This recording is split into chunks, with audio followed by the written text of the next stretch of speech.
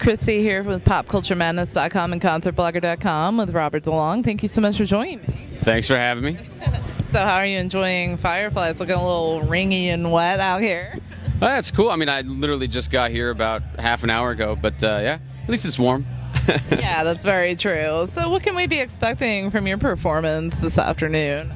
I mean, yeah, if you don't know much about what I do, it's kind of a weird electronic kind of indie hybrid thing, and I basically run around on stage and I play everything from drum set to vocals, and then I have like different MIDI controllers like keyboards, but also like game controllers like joysticks. And that's what I think is so awesome.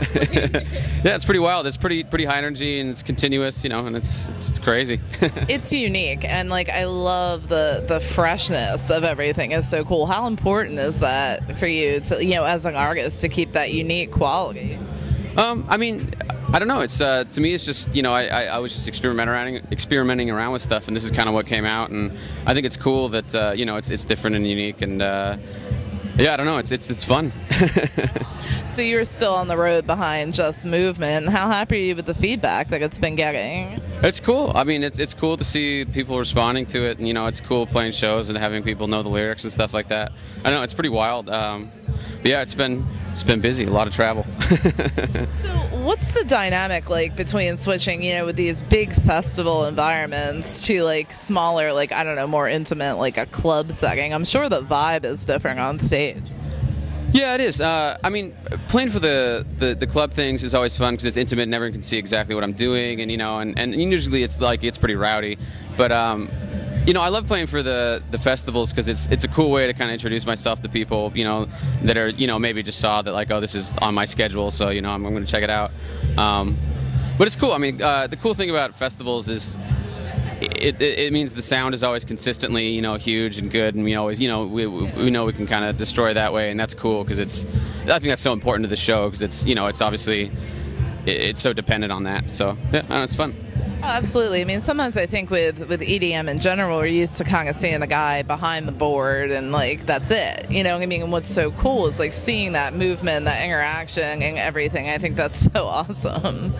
Thanks. Yeah, I mean, that was kind of the whole reason I kind of designed my setup this way. It was just this, it was all about, to me, trying to find a way to make it visually impactful as an electronic performer, which is, so much of the time it's hard to tell what anybody's doing up there, which is, whatever, it's cool, but...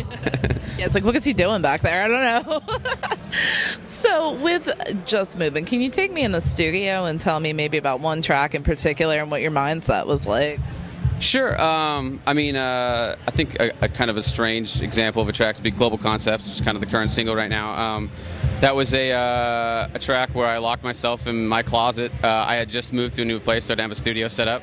So I locked myself in my closet with a timbali and a microphone and my computer, and 4 hours later, that was the tune that came out. So, I mean, that's kind of the way a lot of these songs are. They're just, it's something that might have started as a guitar fragment, me playing guitar and singing over it. And then, I just sat down for a few hours with headphones or whatever. And then, later on, I went back and spent some time, polishing it and mixing it and all that. But, yeah, everything's kind of the whole process is just sort of an evolution. The track starts somewhere with some basic idea, and then, it's hours and hours of chiseling away at it.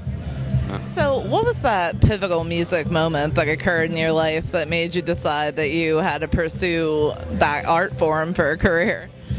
I don't know if there's anything specific. It was, I mean, my dad was a drummer, so I just grew up around music, and that, it's just kind of ingrained in me. And it was sometime during high school I realized it was the only thing I was probably good enough and interested enough in to pursue as a career, so that's what I did. So do you have a dream artist you'd like to share a stage with or a festival appearance with? I mean, sort of my go-to answer is always Radiohead, Tom York. I mean, obviously I do a completely different thing, but yeah, and my other go-to answer would be Brian Eno, though he doesn't really perform necessarily anymore. But it's so funny though, because even though there are differences within the music at these big festivals, you see so much genre diversity, and I think that's awesome because it doesn't matter what you're a fan of anymore. Like everyone's coming together for one purpose. Yeah, no, and I love that, and I think that in the modern age, it's really cool how people are, there's kind of genre fluidity. Anybody can be in anything, Exactly, and I think that, that's why, what I do works better now than it would have, 5 years ago. So. Absolutely. So what are your plans for the rest of the summer into the fall? I mean, it's a lot of touring. I got a lot of shows coming up, kind of writing out the end of the festival season here in America, and then I'm also going to Australia in July, and then I'm going to be just pretty much on the road until December. I'll have a couple tours coming up in fall, so yeah.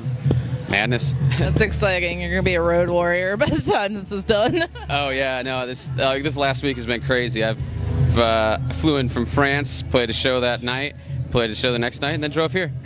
Oh, my goodness. Well, I want to thank you so much for taking a few minutes out to speak with me. I appreciate it. Is there any comments you'd like to share with our site visitors? Just, keep listening. Awesome. Thank you so much.